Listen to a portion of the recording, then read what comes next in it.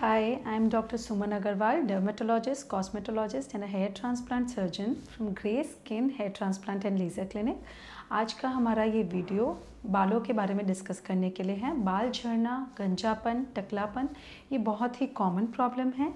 इसके बारे में हमने एक प्रीवियस वीडियो डाला है कि इसके कारण क्या होते हैं। आज के वीडियो में हम डिस्कस करेंगे कि इसके क्या क्या ट्रीटमेंट ऑप्शंस हैं। प्रिकॉशनरी लेवल पे आपको जनरल हेल्थ केयर लेना चाहिए, बालों की केयर ठीक से लेना चाहिए। जो चीज़ें बालों को नुकसान करती हैं वो अवॉइड करना चाहिए, जिससे कि ये प्रॉब्लम कम से कम सीवियरिटी में होगा या कम से कम होगा। फिर ट्रीटमेंट ऑप्शंस में हमारे पास 3 स्टेप्स पे ट्रीटमेंट होते हैं। First treatment option is medical treatment. Medical treatment मतलब दवाइयाँ जो आप घर पे यूज़ कर सकते हैं। वो खाने की दवाइयाँ हो सकती हैं, लगाने की हो सकती हैं और दोनों कॉम्बिनेशन में भी हो सकती हैं।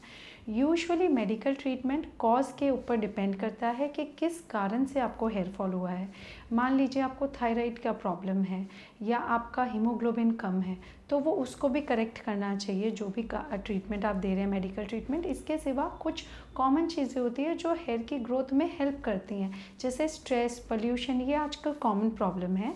तो हम जो ट्रीटमेंट देते हैं उसको ये चीज़ों को कंट्रोल करने के हिसाब से भी वो ट्रीटमेंट फोकस्ड रहता है। तो मेडिकल ट्रीटमेंट यूजुअली प्रॉब्लम की आगे बढ़ने की स्पीड कम करता है, लेकिन कुछ हद तक रीग्रोथ भी हो सकती है। मतलब जो बाल चले गए हैं वो वापस ग्रो हो सकते हैं, डेंसिटी इम्प्रूव हो सकती है बालों की।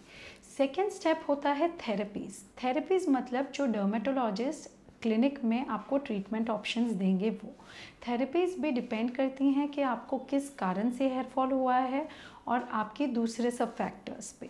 बहुत कॉमन और अच्छी थेरेपी है पीआरपी, प्लेटलेट रिच प्लाज्मा। इसके बारे में हमारा एक वीडियो है जिसमें इसके बारे में पूरी डिटेल में हमने डिस्कशन किया हुआ है। शॉर्ट में ये कहना चाहूँगी कि आपके ब्लड में से पीआरपी निकाल के उसको बालों की ग्रोथ के लिए रीस्टिमुलेट करने के लिए यूज़ होता है। यूजुअली 4 से 6 सेशन दिए जाते हैं इसके, 1 महीने से 2 महीने के गैप पे।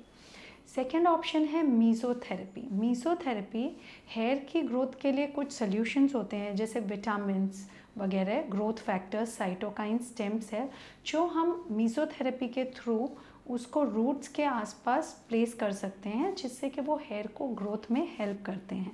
इससे हेयर की डेंसिटी, उसकी थिकनेस, उसकी लंबाई इम्प्रूव होती है, उसकी स्ट्रेंथ इम्प्रूव होती है और वो टूटते भी कम हैं। Third option is micro needling derma roller या डर्मा पेन से यूजुअली किया जाता है। इससे ब्लड सर्कुलेशन, रक्त संचार बढ़ता है, उसके वजह से हेयर की स्ट्रेंथ इम्प्रूव होती है। कोलेजन इंडक्शन भी होता है, कोलेजन जो कि पकड़ लेता है बालों की रूट्स को अच्छे से, तो वो गिरने से बच सकते हैं। Fourth treatment option is low level laser therapy, LLLT। ये थेरेपी में लेज़र की हेल्प से ग्रोथ स्टिमुलेट होता है। ये जो ग्रोथ के लिए पॉजिटिव फैक्टर्स हैं उनका प्रोडक्शन, उनका कॉन्सेंट्रेशन हेयर के आसपास बढ़ाता है, सर्कुलेशन इम्प्रूव करता है, रक्त संचार इम्प्रूव करता है, जिसके वजह से हेयर की ग्रोथ में हेल्प मिलती है। एक और ट्रीटमेंट ऑप्शन है स्कैल्प थ्रेड्स मतलब वो टाँके लेने के मटेरियल जैसे ही होते हैं। उनको स्कैल्प की स्किन में, मतलब सिर की स्किन में डाला जाता है, जिससे कि कोलेजन प्रोडक्शन इम्प्रूव होता है, बालों की जड़ों की जो स्ट्रेंथ है, मजबूती है, वो बढ़ जाती है। ये ट्रीटमेंट ऑप्शन आमतौर पे तब यूज़ होता है जब बाकी के ट्रीटमेंट ऑप्शन नहीं वर्क करते हैं। इसके सिवा अगर कोई इन्फेक्शन है बालों में या बालों की स्किन में, तो उसका ट्रीटमेंट करने से भी कुछ हद तक कभी कभी हेयर फॉल कंट्रोल हो सकता है। थर्ड स्टेप, जो फाइनल स्टेप है, वो है हेयर ट्रांसप्लांट ऑप्शन हम तब कंसिडर करते हैं जब यूजुअली मेडिकल या थेरेपी से रिजल्ट एक्सपेक्टेड नहीं है या एक्सपेक्टेड रिजल्ट नहीं मिलता है, या कोई ट्रॉमा के वजह से वहाँ से बाल चले गए हों, कोई ऐसे कारण से चले गए हों जो वापस नहीं आ सकते हैं। हेयर ट्रांसप्लांट एक 100% शॉर्ट ट्रीटमेंट है। इससे पक्की तरह से बाल आ ही जाते हैं और इसके साइड इफ़ेक्ट्स भी मिनिमम होते हैं। सेफ़ हैंड्स में ये काफ़ी सेफ़ प्रोसीजर है, परमानेंट रिजल्ट देता है और बाल आपके एकदम नेचुरल रहते हैं। ये ट्रीटमेंट ऑप्शन से हमारे बाल और गंजापन कवर होता है, लेकिन कभी कभी शॉर्ट टाइम के लिए या लॉन्ग टर्म के लिए भी हमें जो टकलापन है या गंजापन है उसको कवर करना होता है, उसको बोलते हैं कैमोफ्लेज। तो कैमोफ्लेज ऑप्शन हम यूजुअली तब कंसिडर करते हैं जब मान लीजिए आप ट्रीटमेंट पे हैं लेकिन अभी आपके बाल नहीं आए हैं, आपको कोई पार्टी में जाना है या कोई भी सोशल गैदरिंग में जाना है जहां आप नहीं चाहते कि आपकी सिर की स्किन आपके बालों के कम बालों के बीच में से दिखाई दे, तो आप ये ऑप्शन कंसिडर कर सकते हैं। इसमें होता है एक स्कैल्प माइक्रो पिगमेंटेशन, मतलब पिगमेंट टैटू के लिए जो मटेरियल यूज़ होता है उस टाइप का मटेरियल पिगमेंट को स्कैल्प की स्किन में प्लेस किया जाता है डॉट फॉर्मेट में। थोड़ी दूरी से देखने से एक तो बालों के बीच में से जो सिर की चमड़ी चमकती है वो कम हो जाती है, जिसके वजह से थोड़ी दूर से देखने पे बाल घने दिखते हैं। सेकेंड ऑप्शन है हेयर फाइबर्स, पाउडर जैसा आता है, उसको स्कैल्प में स्प्रे करना होता है बालों के बीच में से, उसमें से इंस्टेंट फाइबर्स ग्रो हो जाते हैं जो एग्जिस्टिंग बालों पे चिपक जाते हैं, जिसके वजह से थोड़ी नज़दीक से भी कंपैरेटिवली बाल अच्छे दिखते हैं, घने दिखते हैं।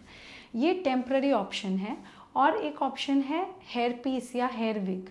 हम कोई लिमिटेड एरिया के लिए या पूरे सिर के लिए भी विग या हेयर पीस वेयर कर सकते हैं, according to your face cut आप स्टाइल कर सकते हैं। हेयर विग या हेयर पीस ऑप्शन हम यूजुअली नहीं एडवाइस करते हैं क्योंकि उससे स्कैल्प का टेम्परेचर बढ़ने की वजह से जो एग्जिस्टिंग बाल हैं उनको भी डैमेज होता है और फाइनली वो भी ज़्यादा झड़ने लगते हैं। तो हम यूजुअली ये ऑप्शन कम से कम कंसिडर करने बोलते हैं, पर कभी कभी डिपेंडिंग ऑन सिचुएशन आप ये ऑप्शन कंसिडर कर सकते हैं। बालों से रिलेटेड आपको कोई भी इश्यूज़ हो, कोई भी क्वेरी हो, आप आराम से हमें कॉन्टैक्ट कर सकते हैं eight grace Skin Hair Transplant and Laser Clinic. Till then, keep watching our other videos. Thank you.